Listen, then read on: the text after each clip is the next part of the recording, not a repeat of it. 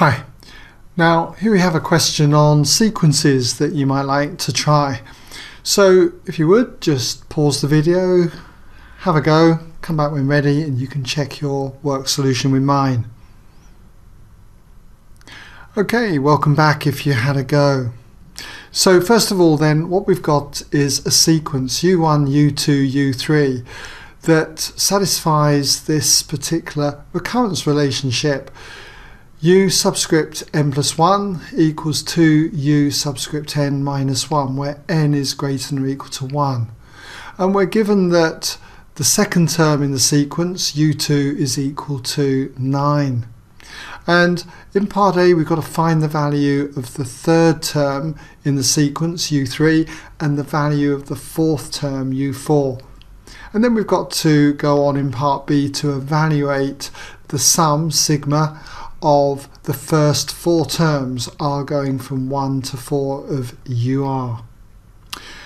Okay, so let's see how we go about that first part A, finding out the value of the third term and the fourth term in the sequence. Well, we start with when n equals 2 to get us the third term. When n equals 2, what we've got here is u2 plus 1, the third term in the sequence, u3, is equal to 2un, n being 2, so is equal to twice the second term in the sequence, minus 1. Okay? And we know what the second term in the sequence is. We were told that it was 9. So we've got 2 times 9 minus 1, and if you work that out, you've got 18 minus 1, which is 17. So our third term in the sequence is 17. To get the next term, the fourth term, u4, we just need to let n equal 3. So when n equals 3, we've got u3 add 1, u4 in other words, the fourth term in the sequence, is equal to 2u3 minus 1. We know what the third term is, it's 17, so you've got 2 times 17 minus 1. 2 17s are 34, take away 1 is 33. Okay, so we've got the third term and the fourth term. Now when it comes on to part B, we've got to work out the sum of the first four terms. So we'll start by putting sigma, r going from 1 to 4 of ur.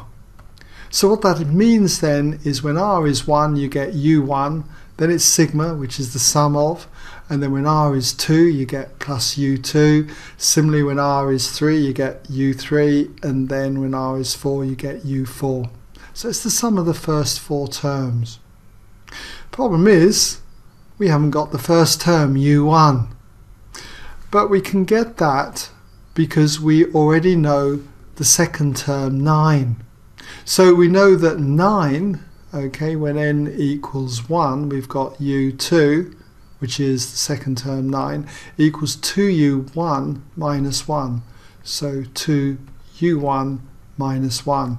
And if we add 1 to both sides, we therefore have 10 equals 2u1. Divide both sides by 2 and you've got the first term in the sequence, u1, is equal to 5. Okay? So we can pop our terms into this summation here.